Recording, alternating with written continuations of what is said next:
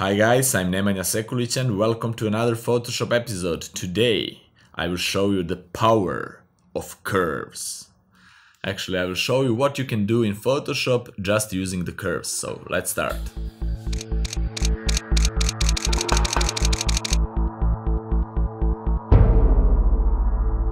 Alright guys, for the start we will use this image that I made a few days ago. I paint this birdhouse hair by hair. It took me 8 hours, but that's not the topic for this tutorial.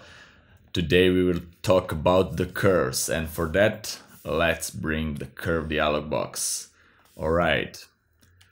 First, what you can see here, you have the histogram of the image, the details of the lights, middle parts and dark parts of the image, and you have this line across this square box here, and that's the curve line. Now is the curve. Now it's a straight line. Alright, the obvious way what you can do with the curves in Photoshop is to brighten the image and to darken the image.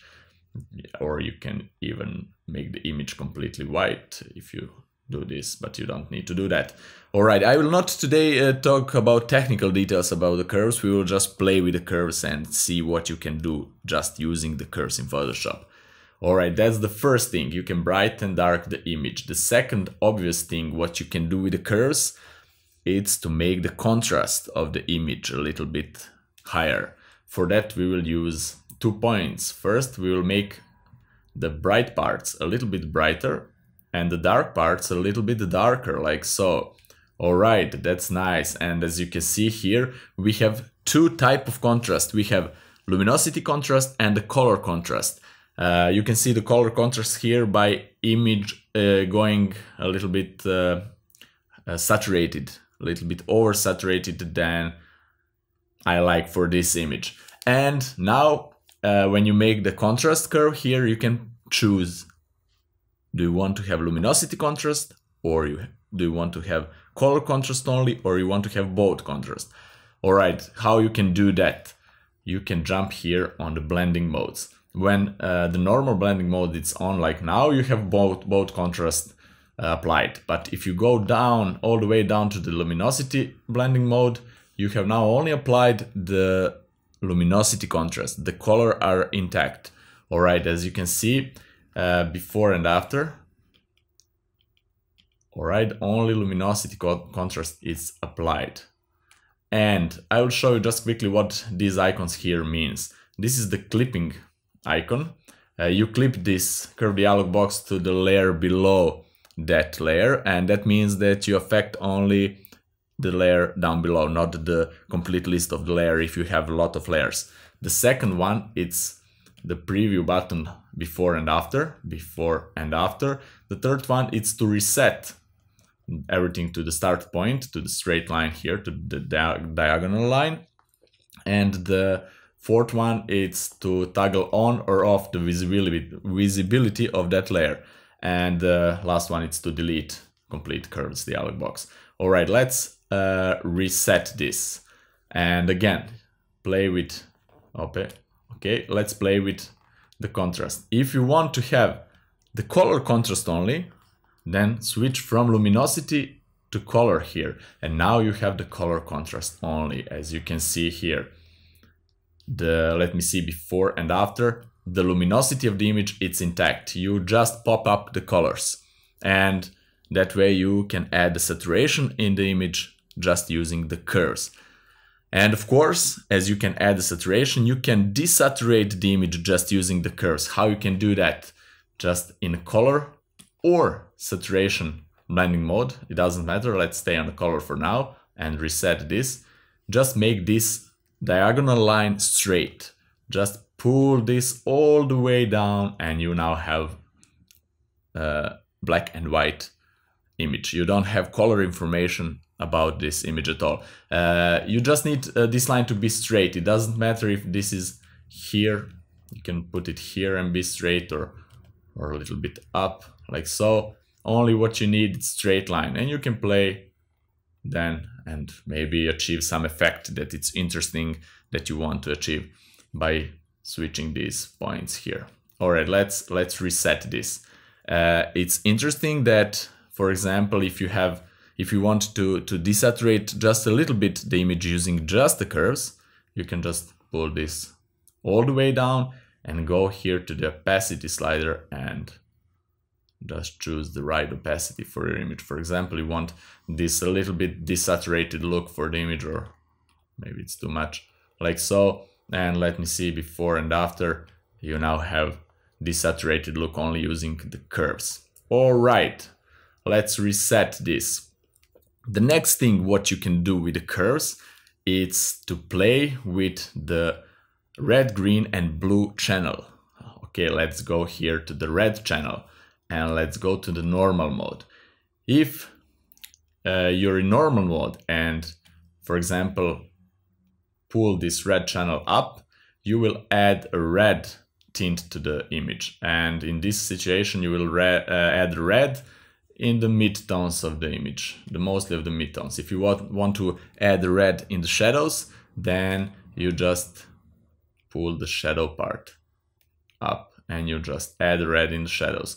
Maybe it's more pronounced in the green channel. You want to add more green in the shadows. As you can see, there's a lot of green now in the shadows.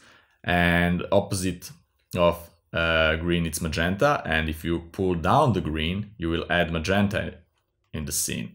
And it's the same with the blue channel. You can add the blue and opposite it's yellow, and you can add a yellow or decrease the amount of blue color in the scene. All right, that's one thing what you can do with the curves. The other thing is the same, red, blue and green channel, but going to saturation here, a blending mode. And for example, if you want to saturate the green parts from the image, go to saturation and just pull the green a little bit up.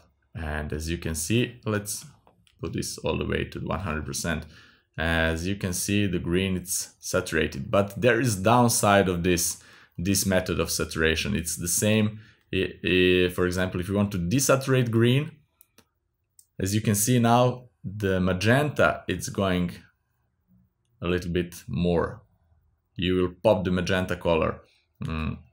And if you saturate the green, you will desaturate the magenta. Maybe the red channel will be better for this image. If you saturate the reds, as you can see here, the cyan goes black and white. You will desaturate the opposite parts of this curved dialog box. Red, the opposite, it's cyan. All right, if you want to saturate the cyan, look at this part of the image. Let's bring this down. We will saturate the cyan, but we will desaturate the reds. As you can see, the skin and the hair, everything that has the red pigment in it, we will desaturate that. Sometimes this is a good method to do something in your image, but sometimes it's not. But just for your knowledge, this is one thing that you can do with the curves. Maybe you want to desaturate this cyan, but you want to saturate the reds, and you can do this just by pulling up this red channel curve just a little bit. All right, the next thing what you can do with the same red, green and blue channel, it's to do the same thing, but here with the color blending mode. With the color blending mode, you will not saturate or desaturate anything. You will just add the color to complete image. Let me show you. If we pull up the reds, you will add like little transparent layer of the red all to the whole image, the all colors. If you go down, you will add the cyan to the whole image, even to the reds. You will not desaturate the reds, you will add the cyan to the reds. It's the same with blue, for example. You will add the blue to the scene, you will add the yellow to the scene, and just play with that. Like this, you can color grade the image. What is the next thing what you can do with the curves? You can color grade the image. Okay, let's go back to the normal mode and let's a little bit change the color mood of this image just by using curves. All right, let's go to the blue here, and let's add a little bit of yellow tint to the highlights here by pulling down the blue here. We are adding the yellow to the highlights like so.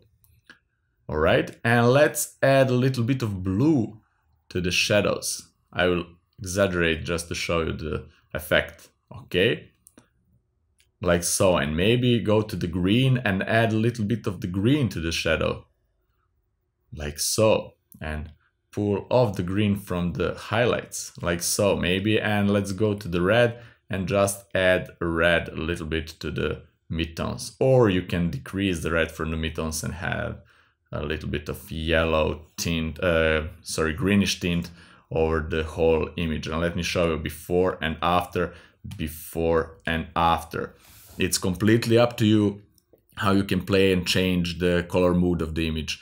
And it's really fun. You can make a lot of different color styles just using curves. It's so powerful tool in Photoshop. All right, let me show you another thing.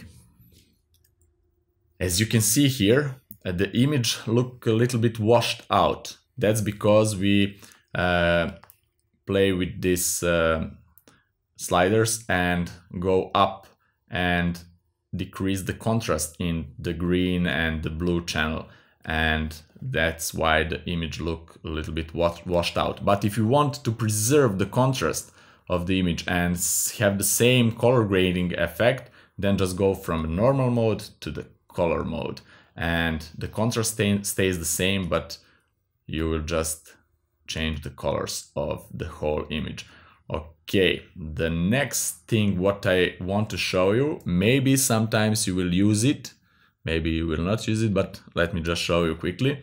For example, let me just make a new layer and use the gradient tool, and okay, let's use this blue, dark blue to no, like what? All right, let's use dark blue to light blue. My Photoshop go crazy.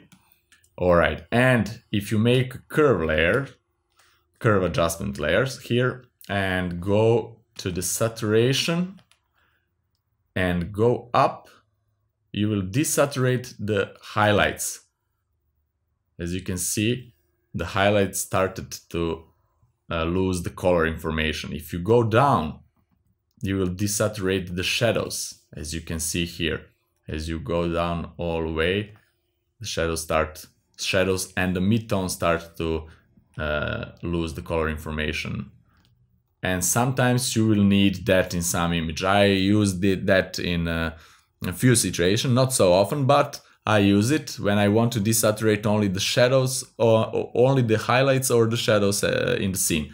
And all right, let's delete this. We don't need that at all. All right, let's now go and retouch another image just using the curves. For that, I will use this image of Milky Way, and I shooted this a few months ago. All right, first, this will be quick.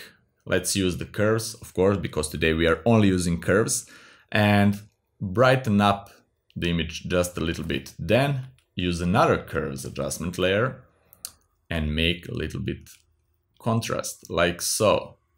Then use another curve adjustment layer and let's add the bluish tint to the image, especially to the dark parts here. And let's go to the blue and move this a little bit up, like so. But we have blue and magenta tint in it, and I want to reduce the magenta and then go and add a little bit of the green here. And add a little bit, reduce a little bit of the red to have a nice bluish tint on the image here. All right, but we will use the color blending mode just not to lose the information in the shadows. I don't want to make the shadows washed out. All right, and now we have this. Let me show you before and after. Another interesting thing what you can do here with curves, again, make a curves adjustment layer. Why not? Today we are only doing with the curves.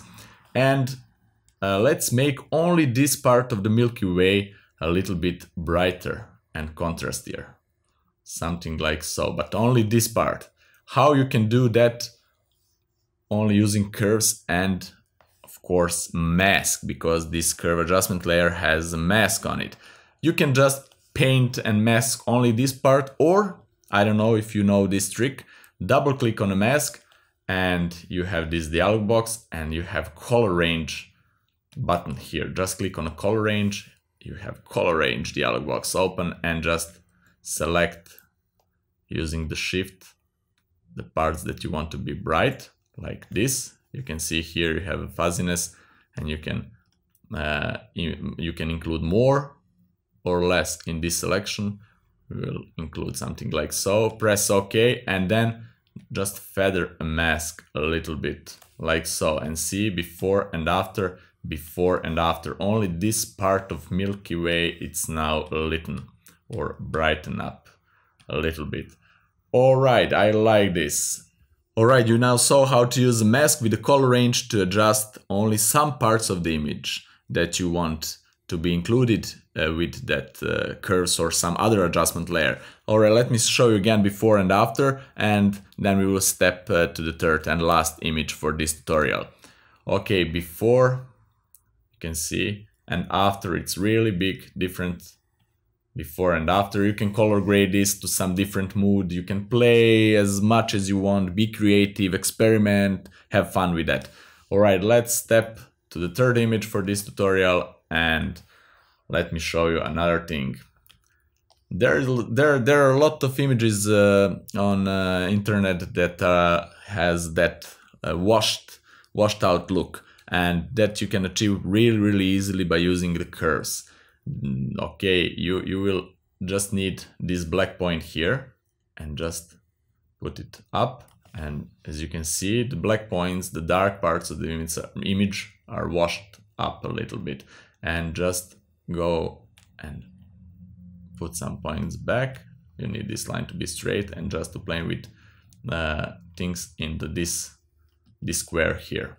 Alright, and this is one way how you can make this effect of the washed out image, and then use another curves and go to the red, for example, add a little bit of the red to the shadows and maybe midtones, and reduce the red from the highlights. As you can see here in the building, let's reduce a little bit of the red and go to the green and reduce the green to add a little bit of magenta to the scene, like so, and go to the blue and add a little bit of yellow tint or blue tint. I think the blue is a little bit better for this, and yeah, like so. And now with only 2 curve sliders, but you could do that in one slider, I'll show you just a second, you change complete look of this image. It's a little bit washed out look, a little bit vintage look.